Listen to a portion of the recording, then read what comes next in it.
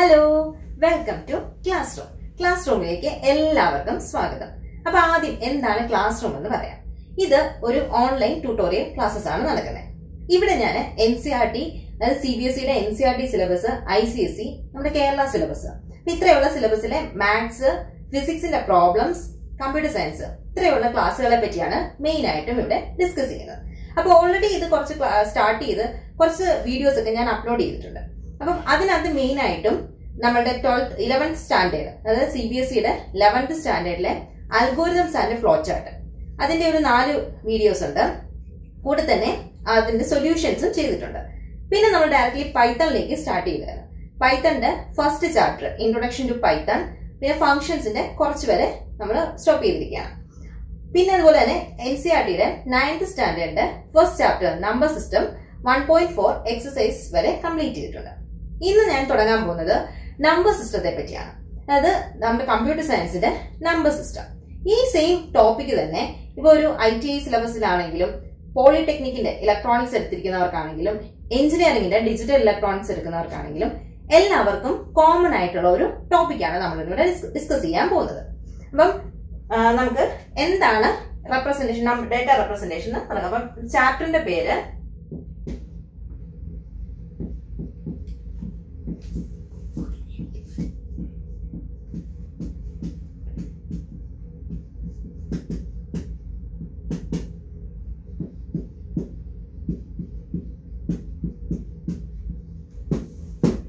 Data representation in computers എന്നാണ്. അപ്പൊ ഇത് നമുക്ക് എന്താണ് ഡേറ്റ? നമുക്ക് ഒരു കമ്പ്യൂട്ടറിലേക്ക് എന്ത് ഇൻഫോർമേഷൻ കൊടുത്താലും അതിനെ പറയുന്നതാണ് ഡേറ്റ എന്നാണ്. അപ്പം ഈ ഡേറ്റയെ നമ്മൾ പല രീതിയിൽ പ്രോസസ് ചെയ്യും. ഫോർ എക്സാമ്പിൾ ആയിട്ട് നമുക്ക് കിട്ടുന്ന ഒരു വീഡിയോ സിഗ്നൽ എന്ന് പറഞ്ഞാൽ ഒരു ഡേറ്റയാണ്. ആ ഡേറ്റയെ നമ്മൾ കമ്പ്യൂട്ടറിൽ യൂസ് ചെയ്ത് പ്രോസസ് ചെയ്യാൻ. അപ്പൊ നമ്മൾ കമ്പ്യൂട്ടറിലേക്ക് കൊടുക്കാനായിട്ട് വേണ്ടത് കാര്യത്തിനാണ് നമ്മൾ ഡേറ്റ എന്ന് പറയുന്നത്. നമ്മൾ ഈ ചാപ്റ്ററിൽ ഡേറ്റയെ ഡിജിറ്റ്സ് ആയിട്ടാണ് കൊടുക്കുന്നത്. എന്തായിട്ടാണ്? ഡിജിറ്റ്സ് ആയിട്ടാണ് കൊടുക്കുന്നത്. ഡിജിറ്റ്സ് ആയിട്ട് കൊടുത്തു കഴിഞ്ഞാൽ കമ്പ്യൂട്ടറിന് പ്രോസസ്സ് ചെയ്യാൻ കുറച്ചുകൂടെ എളുപ്പമാണ്. അതുകൊണ്ടാണ് നമ്മൾ ഡിജിറ്റ്സ് ആയിട്ട് കൊടുക്കുന്നത്. ഇനി എന്താണ് ഡിജിറ്റ്സ്, എവിടെയാണ് ഡിജിറ്റ്സ് കൂടുതലായിട്ട് വരുന്നത് നോക്കാം. ഡിജിറ്റ്സ് മെയിൻ ആയിട്ടും വരുന്നത് നമ്മുടെ ഡിജിറ്റൽ കമ്പ്യൂട്ടേഴ്സിലാണ് നമ്മൾ ഡിജിറ്റ്സ് യൂസ് ചെയ്യുന്നത്. അപ്പൊ എന്താണ് ഡിജിറ്റൽ കമ്പ്യൂട്ടേഴ്സ്? അപ്പം ഡിജിറ്റൽ കമ്പ്യൂട്ടേഴ്സിനകത്ത് ഡേറ്റനെ റെപ്രസെന്റ് ചെയ്യുന്നത് നമ്പേഴ്സ് ആയിട്ടാണ് റെപ്രസെന്റ് ചെയ്യുന്നത്. അപ്പൊ നമുക്ക് പല രീതിയിൽ നമ്പേഴ്സിനെ റെപ്രസെന്റ് ചെയ്യാൻ പറ്റും. ഏതൊക്കെയാണ് നമ്പേഴ്സിനെ റെപ്രസെന്റ് ചെയ്യാനുള്ള നമ്പർ സിസ്റ്റം എന്ന് നോക്കാം.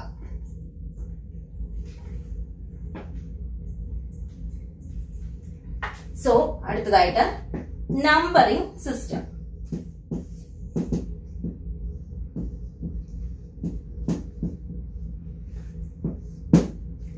Numbering system.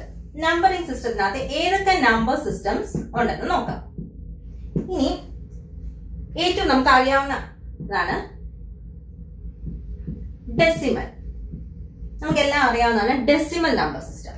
അപ്പൊ ഇതിന് ബേസ് എന്ന് പറയുന്നത് ഏതൊക്കെയാണ് സിമ്പിൾസ് യൂസ് ചെയ്യുന്നത് നമുക്ക് നോക്കാം.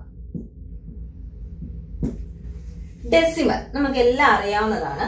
0 മുതൽ 9 വരെ നമ്മൾ യൂസ് ചെയ്യുന്ന നമ്പേഴ്സിനെയാണ് ഡെസിമൽസ് എന്ന് വിളിക്കുന്നത്. 0 മുതൽ 9 വരെയുള്ള 10 നമ്പേഴ്സ് ആണ് ഇതിന്റെ ബേസ് ആയിട്ട് വരുന്നത്. അപ്പൊ ഫസ്റ്റ് നമ്മൾ ചെറിയ ക്ലാസ് തൊട്ട് കാണുന്ന ഡെസിമൽ നമ്പേഴ്സ്. ഡെസിമൽ നമ്പേഴ്സിന്റെ സിമ്പിൾസ് 0 മുതൽ 9 വരെയാണുള്ളത്. 0 മുതൽ 9 വരെയുള്ള 10 നമ്പേഴ്സ് ആണ് ഇതിന്റെ ബേസ്. പിന്നീടുള്ളതാണ് ബൈനറി. ബൈനറി എന്ന് പറഞ്ഞാല് പേര് പറയുന്നത് ബൈ, അതായത് അതിന്റെ ബേസ് 2 ആണ്. 2 ആണ് അതിന്റെ ബേസ്. ഇതിനകത്ത് 2 നമ്പേഴ്സ് ആണ് വരുന്നത്, 0 ആൻഡ് 1. പിന്നീടുള്ളത് ഒക്ടൽ. ഈ പേര് പോലെ തന്നെ ഒക്ടൽ. ഒക്ടൽ എന്ന് പറഞ്ഞാൽ ഇതിന്റെ ബേസ് 8 ആണ് വരുന്നത്. 0 to 7 വരെയുള്ള സിമ്പിൾസ് ആണ്, അല്ലെങ്കിൽ 0 to 7 വരെയുള്ള നമ്പേഴ്സ് ആണ് ഒക്ടൽ നമ്പർ സിസ്റ്റത്തിനകത്ത് വരുന്നത്. അടുത്തത് ഹെക്സാ ഡെസിമൽ. നോക്കിയേ, ഡെസിമലിന്റെ കൂടെ ഒരു ഹെക്സാ വാല്യൂസ് വന്നിരിക്കുക. അതായത് 16 ആണ് ഇതിന്റെ ബേസ് വരുന്നത്. അപ്പൊ എന്തായാലും ഡെസിമൽ ഉണ്ട്. അപ്പം 0 to 9 വരെയുള്ള ഡെസിമൽ നമ്പേഴ്സ് അതുപോലെ തന്നെ കാണും. പിന്നീടുള്ളത് A, B, C, D, E, F. ഇത്രയും ആണ് ഹെക്സാഡെസിമലിലെ സിംബൽസ് വരുന്നത്. അപ്പൊ ഒന്നുകൂടെ പറയാം, നമ്പർ സിസ്റ്റം മെയിൻ ആയിട്ടും 4 ടൈപ്സ് ആണ് ഉള്ളത്. ആദ്യത്തേത് ഡെസിമൽ. ഡെസിമലിന്റെ ബേസ് 10 ആണ്. ഈ ബേസിനെ തന്നെ വേറൊരു പേരാണ് റാഡിക്സ്. ബേസ് അല്ലെങ്കിൽ റാഡിക്സ് എന്ന് പറയും. അപ്പം ഡെസിമലിന്റെ ബേസ് 10 ആണ്. അതിൽ യൂസ് ചെയ്യുന്ന സിംബൽസ് 0 to 9 വരെയാണ്. ബൈനറി എന്ന് പറഞ്ഞാല് അതിന്റെ ബേസ് അല്ലെങ്കിൽ റാഡിക്സ് 2 ആണ്. 0 and 1 ആണ് അതിൽ യൂസ് ചെയ്യുന്ന സിംബൽ. ഒക്ടൽ എന്ന് പറഞ്ഞാല് അതിന്റെ ബേസ് അല്ലെങ്കിൽ റാഡിക്സ് 8 ആണ്. 0 to 7 ആണ് അതിൽ യൂസ് ചെയ്യുന്ന സിംബൽസ്. ഹെക്സാഡെസിമൽ എന്ന് പറഞ്ഞാൽ ബേസ് അല്ലെങ്കിൽ റാഡിക്സ് 16 വരും. Symbols 0 to 9ഉം A, B, C, D, E and F ഉമാണ് use ചെയ്യുന്നത്. ക്ലിയർ ആണല്ലോ നമ്പേഴ്സ്? എന്തൊക്കെയാണ് നമ്പർ സിസ്റ്റം, അതിന്റെ ബേസ്, അതിന്റെ സിംബൽ എന്നുള്ളത്?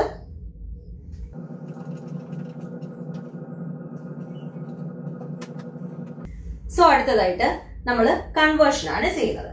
ഫസ്റ്റ് നമ്മൾ ബൈനറി ടു ഡെസിമൽ.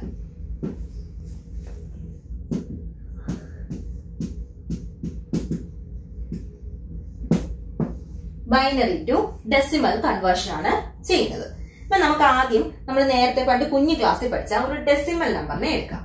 ഇവിടെ കൺസിഡർ ചെയ്യുന്ന ഒരു ഡെസിമൽ നമ്പർ. ഇതിന്റെ റാഡിക്സ് എന്ന് പറഞ്ഞാൽ എത്രയാണ്? 10 ആണ് ഇതിന്റെ റാഡിക്സ് അല്ലെങ്കിൽ ബേസ് വരുന്നത്. എക്സാമ്പിൾ ആയിട്ട് ഞാൻ ഒരു നമ്പർ എഴുതിയാണ് 5678 എന്ന് പറഞ്ഞൊരു നമ്പർ എഴുതിയാണ്. ഓക്കെ, അപ്പൊ നോക്കിയാൽ നമ്മൾ എങ്ങനെയായിരുന്നു ഇത്? വൺസിന്റെ പ്ലേസ്, ടെൻസ്, 100, 1000 അല്ലേ? ഇങ്ങനെയായിരുന്നല്ലോ നമ്മള് പ്ലേസ് പറയുന്നത്. അപ്പൊ ഇത് നമ്മുടെ വൺസിന്റെ പ്ലേസ്,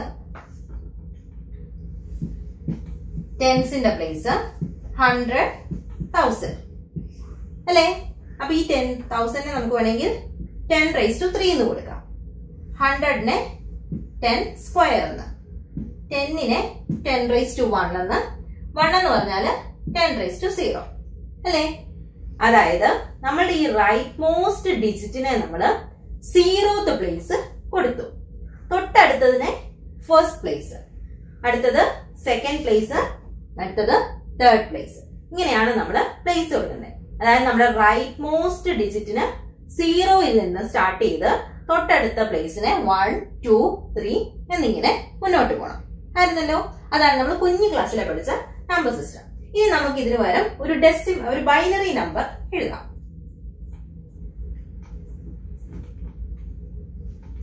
ഒരു സിമ്പിൾ നമ്പറിൽ നിന്ന് സ്റ്റാർട്ട് ചെയ്യാം. ബൈനറി ആകുമ്പോൾ ഏതൊക്കെയാണ്? 1സും 0സും മാത്രമേ വരത്തുള്ളൂ. ഒരു നമ്പർ എഴുതി കഴിഞ്ഞാൽ അതിന്റെ ബേസ് എന്താന്നുള്ളത് കൊടുക്കണം. ഈ ബൈനറി നമ്പറിന് കറസ്പോണ്ടിങ് ആയിട്ടുള്ള ഡെസിമൽ നമ്പർ എന്താന്നുള്ളത് കണ്ടുപിടിക്കണം. അതാണ് നമുക്കൊരു ക്വസ്റ്റ്യൻ വരുന്നത്. അപ്പൊ എന്താ വേണ്ടത്? നമ്മൾ ആദ്യം നമ്മളുടെ ഈ നമ്പർ എഴുതുക. ഓക്കെ അല്ലേ? ഇതേതാണ്? 0th പ്ലേസ് അല്ലെ? നേരത്തെ ക്വസ്റ്റ്യൻ നമ്മൾ നേരത്തെ ഒരു എക്സാമ്പിൾ പറഞ്ഞതിനകത്ത് 10⁻² ആണ് കൊടുത്തത്. എന്തുകൊണ്ടാണ്? അവിടുത്തെ ബേസ് അല്ലെങ്കിൽ റാഡിക്സ് 10 ആണ്. ഇവിടുത്തെ ബേസ് അല്ലെങ്കിൽ റാഡിക്സ് ഏതാണ്? 2 ആണ്. അപ്പൊ ഇതിനെ നമ്മള് 2⁻0 എന്ന് കൊടുക്കണം. ഇത് നമ്മുടെ 2⁻1, ഇത് 2⁻2, ഇത് 2⁻3. ഓക്കെ ആണല്ലോ? ഇനി അടുത്തത് ചെയ്യേണ്ടത് എന്താണെന്ന് പറഞ്ഞാല് ഈ രണ്ട് നമ്പറിനെ തമ്മിൽ മൾട്ടിപ്ലൈ ചെയ്യുക. ഇവരെ ഓരോരുത്തരെയും മൾട്ടിപ്ലൈ ചെയ്യുക. മൾട്ടിപ്ലൈ ചെയ്ത് ആഡ് ചെയ്യുമ്പോൾ കിട്ടുന്ന ആൻസർ ആണ് ഇതിന് കറസ്പോണ്ടിങ് ആയിട്ടുള്ള ഡെസിമൽ നമ്പർ. അത് ചെയ്ത് നോക്കാം. അപ്പൊ എന്താണ്? 1 × 2⁻3 പ്ലസ് ഇവിടെ 0 × 2⁻2 ആണ്, അത് 0 ആണ്. നമ്മൾ കാൽക്കുലേറ്റ് ചെയ്യണ്ട. ഇവിടെ 0 × 2⁻1 അത് 0 ആണ്. അടുത്ത നോക്കി 1 × 2⁻0 എത്രയാണ്? 1 ആണ്. ഓക്കെ അല്ലേ? ഇതിന്റെ ആൻസർ എത്ര വരും? 1 into 2 raised to 3 എന്ന് പറഞ്ഞാൽ 2 ക്യൂബ് ആണ്. 2 ക്യൂബ് 8 ആണ്. പ്ലസ് ഇത് രണ്ടും 0 ആണ്. 0 plus 0 plus 1. അല്ലെങ്കിൽ 8 plus 1. Answer 9 to the base 10 ആണ്. ക്ലിയർ ആയില്ലേ? ഇത് ചെയ്യേണ്ടത് നമുക്ക് തന്നിരിക്കുന്ന നമ്പറിനെ അതുപോലെ എഴുതുക. റൈറ്റ് മോസ്റ്റിൽ നിന്ന് പൊസിഷൻ കൊടുക്കുക. പൊസിഷൻ കൊടുക്കുമ്പോൾ ശ്രദ്ധിക്കേണ്ടത് ഇവിടുത്തെ ബേസ് 2 ആയതുകൊണ്ട് 2 raised to 0, 2 raised to 1, 2 raised to 2, 2 raised to 3 എന്ന് പറഞ്ഞ് കൊടുക്കുക. അതിനുശേഷം ഈ കറസ്പോണ്ടിങ് നമ്പേഴ്സിനെ മൾട്ടിപ്ലൈ ചെയ്ത് ആഡ് ചെയ്ത് കഴിയുമ്പോൾ നമുക്ക് കറസ്പോണ്ടിങ് ആയിട്ടുള്ള ഡെസിമൽ കിട്ടും. ഓക്കെ അല്ലേ? ഇപ്പൊ ഒരു ക്വസ്റ്റ്യൻ കൂടെ നോക്കാം.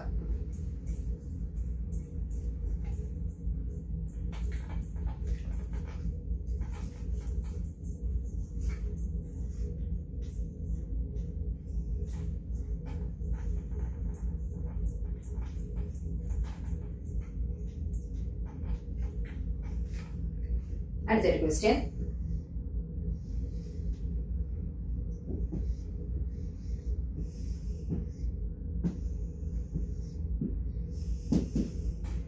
One zero 1 to the base 2. ഇതിന് കറസ്പോണ്ടിങ് ആയിട്ടുള്ള ഡെസിമൽ വാല്യൂ കണ്ടുപിടിക്കണം. എന്താ ചെയ്യേണ്ടത്? നമ്മളുടെ നമ്പേഴ്സിനെ എഴുതുക. 1 0 1 0 1 and 1. എന്താണ്? ഇതാണ് നമ്മുടെ റൈറ്റ് മോസ്റ്റ് നമ്പർ. ഇവിടെ നിന്ന് നമുക്ക് നമ്പറിൽ കൊടുക്കാം. എവിടെ എന്താവും? 2 raised to 0, 2 raised to 1, 2 raised to 2, 2 raised to 3, 2 raised to 4, 2 raised to 5. ഇനി എന്താ വേണ്ടത്? ഇവരെ ഓരോരുത്തരെയും മൾട്ടിപ്ലൈ ചെയ്ത് ആഡ് ചെയ്യുക. എന്ത് കിട്ടും? 1 into 2 raised to 5 പ്ലസ് ഇത് 0 ആണ്. 0 അതുപോലെ എഴുതുക. 1 into 2 raised to 3 പ്ലസ് അടുത്തത് 0 ആണ്. 1 into 2 raised to 1 plus 1 into 2 raised to 0. Okay അല്ലേ? അപ്പം 1 into 2 raised to 5. 2 raised to 5 എന്ന് പറഞ്ഞാൽ എത്രയാണ്? 32 ആണ്. 1 into 2 raised to 5 32 പ്ലസ് നമുക്ക് 0 ആണ്. ഇത് 1 into 2 raised to 3 8 ആണ്. പ്ലസ് 0 2 raised to 1 പ്ലസ് ഇവിടെ 1. ഓക്കെ അല്ലേ? ഇത് 32 പ്ലസ് 8 പ്ലസ് 2 പ്ലസ് 1 കിട്ടുന്നത് 43 ആണ്. ഇതെല്ലാം കൂടെ ആഡ് ചെയ്യുമ്പോൾ ഓക്കെ അല്ലേ? 32 പ്ലസ് 8 പ്ലസ് 2 പ്ലസ് 1 43 ആൻസർ കിട്ടും. ഇതിന്റെ ആൻസർ 43 to the base 10 ആണ്. ക്ലിയർ അല്ലേ?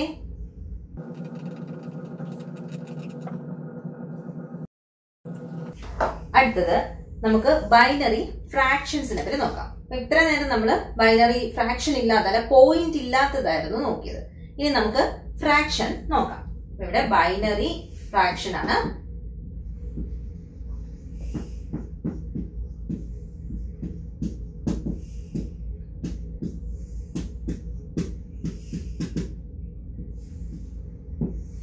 ബൈനറി ഫ്രാക്ഷൻ ടു ഡെസിമൽ ആണ് ചെയ്യുന്നത്. അപ്പൊ നമുക്കൊരു ക്വസ്റ്റ്യൻ ചെയ്ത് നോക്കാം.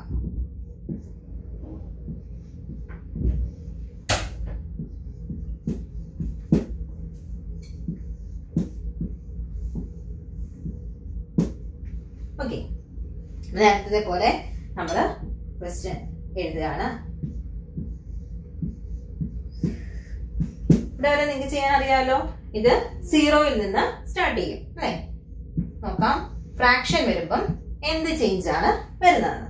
ഇത് നമ്മളുടെ 2 raised to 0, 2 raised to 1, 2 raised to 2, 2 raised to 3, 2 raised to 4. 2 raised to 0, 2 raised to 1, 2 raised to 2, 2 raised to 3, 2 raised to 4. അപ്പം 0 കഴിഞ്ഞ് ഇങ്ങോട്ട് പോകുമ്പോൾ എന്താ നമ്പേഴ്സ് നമ്മൾ എടുക്കുന്നത്? Minus numbers. ഇത് 2 raised to minus 1, 2 raised to minus 2, 2 raised to minus 3. Clear അല്ലേ? ഇവിടുന്ന് സ്റ്റാർട്ട് ചെയ്യുമ്പോൾ പോയിന്റ് ആണ്. Point first number 2 raised to 0, 2 raised to 1, 2 raised to 2, 2 raised to 3, 2 raised to 4. നമ്മൾ നേരത്തെ ചെയ്ത പോലെ തന്നെ പോയിന്റ് കഴിഞ്ഞു പോകുമ്പോഴത്തേക്കിന് 2 raised to minus 1, 2 raised to minus 2, 2 raised to minus 3. ഇനി നമ്മൾ നേരത്തെ ചെയ്യുന്ന പോലെ തന്നെ മൾട്ടിപ്ലൈ ചെയ്യാം. ഇവിടെ വരുമ്പം 1 into 2 raised to 4 plus 1 into 2 raised to 3. ഇത് 0 ആണ്. 1 into 2 raised to 1, 1 into 2 raised to 0. അടുത്തത് നമ്മൾ പോയിന്റ് അതുപോലെ കൊടുക്കുക. 1 into 2 raised to minus 1 plus 0 plus 1 into 2 raised to minus 3. Okay ആണല്ലോ? ഈ നമ്പേഴ്സ് എന്ത് കിട്ടും? ഇവിടെ നമുക്ക് 2 raised to 4 ആണ്. 2 raised to 4ന്റെ വാല്യൂ 16 കിട്ടും. 2 ക്യൂബിന്റെ വാല്യൂ 8 കിട്ടും. 0, 2 raised to 1ന്റെ വാല്യൂ 2, 1. ക്ലിയർ അല്ലേ? നമ്മൾ നേരത്തെ ചെയ്ത പോലെ തന്നെയാണ്. ഇവിടെ ശ്രദ്ധിച്ചോണം. Point 1 into 2 raised to minus 1. 2 raised to minus 1നെ നമുക്ക് എങ്ങനെ എഴുതാൻ പറ്റും? 1/2 എന്ന് എഴുതാൻ പറ്റും അല്ലേ? 2 raised to minus 1നെ നമുക്ക് 1/2 എന്ന് എഴുതാൻ പറ്റും. 1 into 1/2 പ്ലസ് 0 ആണ് അടുത്ത നമ്പർ. 1 into 1/8 അല്ലേ? 2 raised to 2 raised to minus 3നെ നമുക്ക് 1/2 raised to 3 എന്ന് എഴുതാം. 2 raised to 3 എന്ന് പറഞ്ഞാൽ 1/8 ആണ്. ഇങ്ങനെയാണ് അവിടെ ആൻസർ 8 വന്നിരിക്കുന്നത്.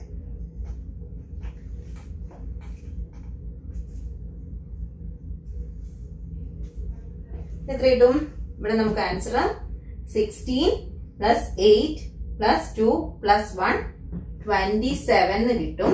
ബാക്കി വരുന്നത് 1/2 എന്ന് പറഞ്ഞത് 0.5 ആണ്.